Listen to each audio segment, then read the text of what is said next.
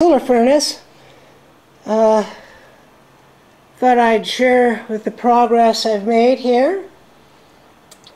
I've got the box trimmed out, lined up, taped up. It goes two vents in here. Decided to run them out the side.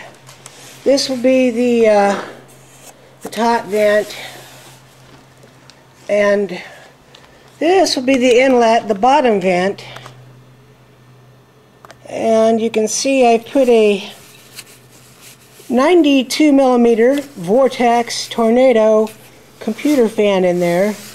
While it uses about 12 watts of power, that's not much at all. It puts out 130 cubic feet per minute. Pretty noisy for a computer fan, but just right for my purpose. I think it's going to work just right, even if I can get 90 CFM. That's a lot of work. So there it is. It's all been insulated, taped up with the silver tape. I've cut all of my pieces of downspout, partially painted them. I got to get some more paint. And I need more cans. Here is the window for the project.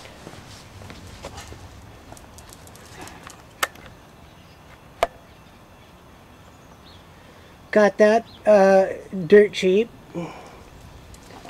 Altogether, I'm going to have, probably because I had to buy the downspouts, I will probably have about $105 in this project out of pocket.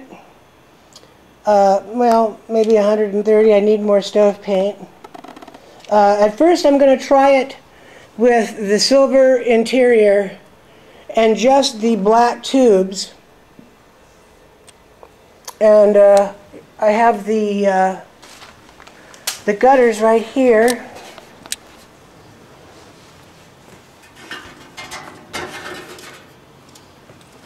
It will set in place approximately like that.